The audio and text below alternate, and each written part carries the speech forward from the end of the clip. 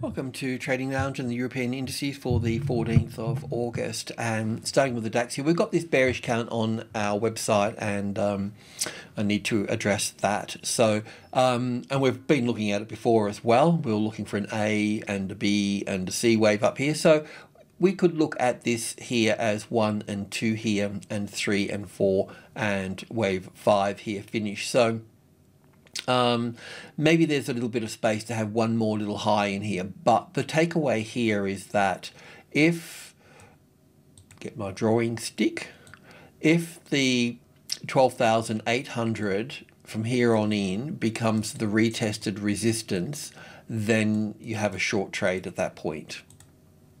Okay, so we still need that reference point low there to be breached, and if that's wherever that is, if that's breached, then you've got a clear run at that point. But at the same time, I've been looking at the pattern to the upside as being bullish, and we need to address that as well. So just perhaps the hourly chart here would do that. I'm not going to go into the bigger picture, but we looked at this as wave 1 here, ABC for 2 here, 1, 2, 3, 4, and 5 here. The 38.2% retracement level is the high end of the box. The wave 4 of 1 lesser degree is the lower end of the box here. That also brings us into, just copy that, the 12,800. So as I mentioned before, if that becomes the retested resistance, then we know that we've got overlapping wave structures, and that if it just dropped down from here, you know, and went under here, then that's where the short trade is. Otherwise, we'll be looking for a move to the upside. Let me just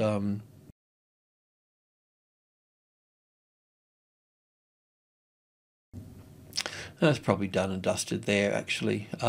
So in this case, well, we may end up getting a situation where it may be the A wave here, the B wave here, and the C wave here, and then moving up here. But this is clearly 5 waves here, so anywhere above that would be bullish. And the other thing here is that this is the previous high, so it would be nice to breach that.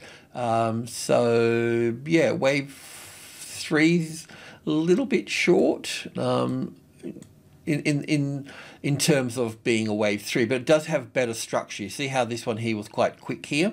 This one here has got more definition to it, more form for it. So I just want to have a look exactly where that sits.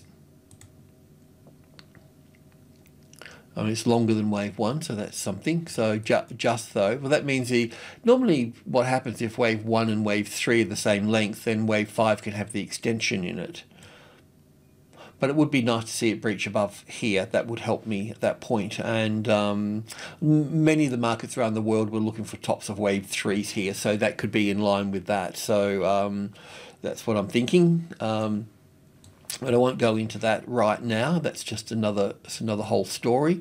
On the 15-minute chart here, we've got a long trade still sitting in here. You may have exited at the 13,000. So just from this wave 1 and wave 2 here, we've got wave 1 and 2. So we went long above here, and I've been lifting the stop up. You may have exited here. If you haven't exited, then we still need to leave the stop under this point here. And if the market, let me just try and see that. Maybe let's just have a look on the cash market. I couldn't really get an answer off the cash market. It looks a little bit bearish, looks like 5 waves, and I've tried to pull this apart here, but it's just a bit too messy in a couple of places here to actually pin down. Now, if it was going to be more bearish, then it's going to hit the 13,000 here and then drop from that point. So short-term day traders could probably even short this this low here. But on the long side, if you're going to go long, then you would need the market to be sitting back on the 13,000 there. So that would obviously move up and eventually sort of sit on there. So that's what you'd be looking for, and just wait for these highs to come in. Then you can go long again at that point. And when you go long here, then lift the stop up under the last low, or lift it up to lifted up under these points here once that becomes the retested resistance there. But I'm pretty sure I would have said to get out over here. Okay, so I don't think you should be in there at the moment, but I may not have said that, but I know sort of who I am to a point, so I would have suggested 13,000 would have been the area there. Yeah, I just can't figure out this little bit here. So let's just see what we get in this point here. I mean, the market should just push up from there. Just looking at the S&P 500 here, we're looking at wave 1 and 2 here, then 1 and 2 and 3 and 4 and 5 here, then an A and a B and a C here for wave 4. So this is pushing up sort of nicely. So keep an eye on this if this takes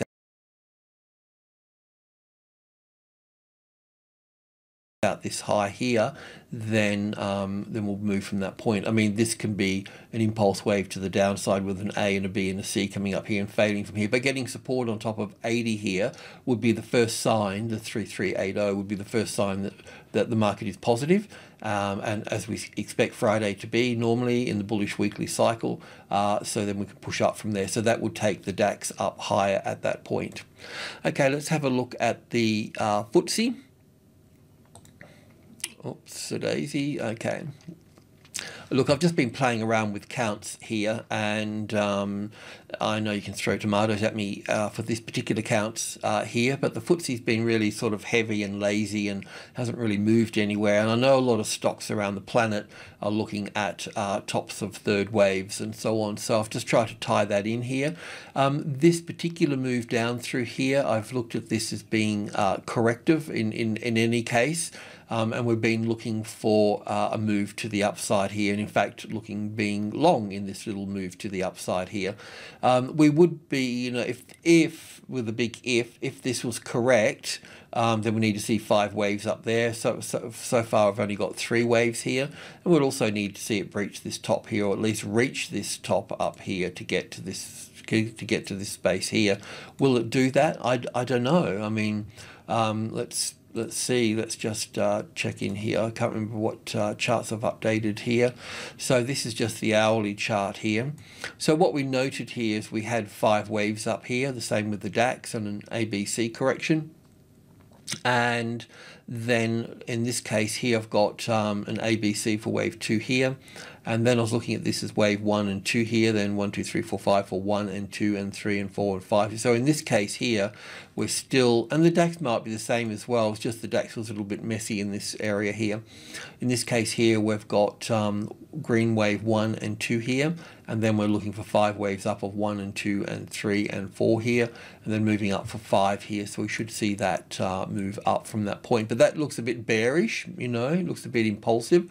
So we may end up getting something like this and then up. So just be mindful of that. If I take this here, I mean, I should take that, but I'm going to take this to here. That gives us a 38.2%. So it may just sit there, that's all. It's just that the wave 4 of 1 lesser degree is a little bit lower in this space here. So certainly can't go short in this space. So it is building nicely as an impulse wave, but at the same time it can be an A wave, a B wave and a C wave, either to here or to here, and then move further down. But we wouldn't turn bearish in this unless it move down much further, like down into this, breaching this space. Basically 6,100 here would need to be the retested resistance before we looked at anything, unless something really jumped out and said to us that this is a bear market. But as it stands, we're pushing higher here. We expect Thursday to be the bearish day in the bullish weekly cycle, and Friday and Monday to be the bearish day and Thursday, and Friday and Monday to be bullish days. Bit of profit taking on Tuesday, then the trend resuming, and Wednesday a bit of a V-shaped day like this here, being down in the morning and up in the afternoon kind of thing. Alrighty, I'll just leave it at that. If we're long here, we're just going to bring the stop to this particular point here. I may have mentioned of getting out at these levels, I can't recall, but yeah, if this finds support back up on here, then obviously move the stop up, but otherwise we should be heading higher for all of this here. So Let's just see what we've got here. We're still in the trend line, so and we're still looking to the upside. So let's just see. Let's just sit tight on our long trade here. I don't think that anything I can further add to this in any way. So yeah, look, as long as this market stays above 6.1, then we are still bullish. Alrighty, cheers.